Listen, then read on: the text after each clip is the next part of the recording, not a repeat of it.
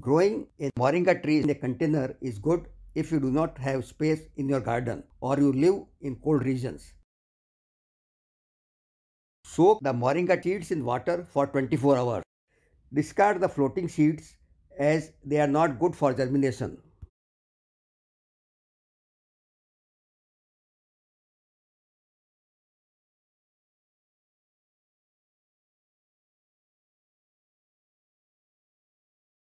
Put 1 inch deep in free draining soil.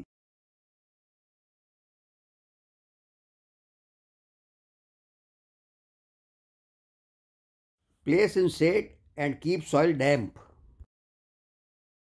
Whether you have grown your plant from seeds or bought from a nursery, it is better to repot it in the largest container you have. The moringa has a deep tap root, so use a tall pot, preferably 22-inch height. But you can start in a smaller pot and carefully transplant it to a bigger one later on. Important point to keep in mind is that whatever pot size you use, it should have many holes to drain excess water. Standing water will kill the plant. Moringa needs a well-drained, nutrition-rich soil. Mix compost or cow manure to make the soil nutrition-rich. Mix some river sand to make the soil free-draining. Use a mixture of 70% potting mix, 15% river sand or perlite, and 15% compost or cow manure.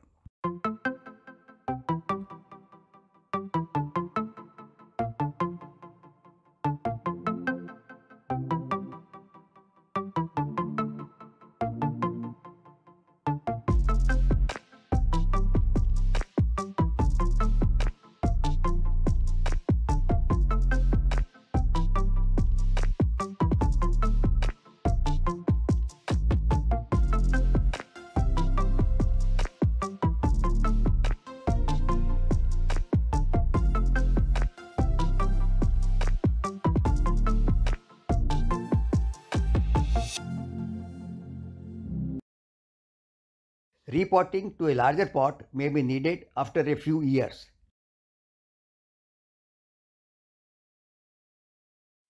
Place the pot where it can receive 5 to 8 hours of direct sunlight. It grows best at 25 to 35 degrees Celsius.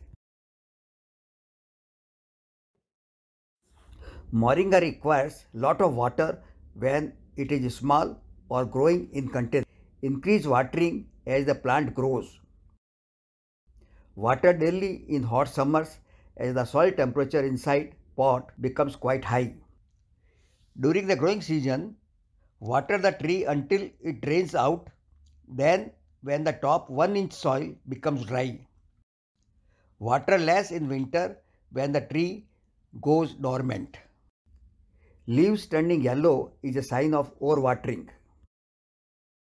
Moringa fertilizer. Moringa does not need regular fertilization. You can add compost or cow manure in spring. You can feed liquid fertilizer every 2 weeks, but that is not necessary. Moringa flowers and fruits. Moringa can flower after 8 months of planting. Moringa flowers are pollinated by bees and birds. If there are no bees in your area, then the flowers will not be pollinated and no fruits will form. In that case, plant lavender or nasturtium flowers near the moringa pot. These flowers attract bees that will help pollinate moringa flowers.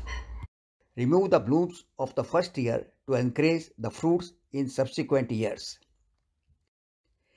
A single healthy moringa tree can grow up to 400 fruits in a year. Keep the moringa tree small by proper pruning. The tree will grow very tall if you do not prune and becomes unstable. Regular pruning makes the tree dense, bushy, wide and small. You can harvest leaves and fruits easily from a small tree. More you prune, more leaves will grow. Smaller trees are easier to maintain.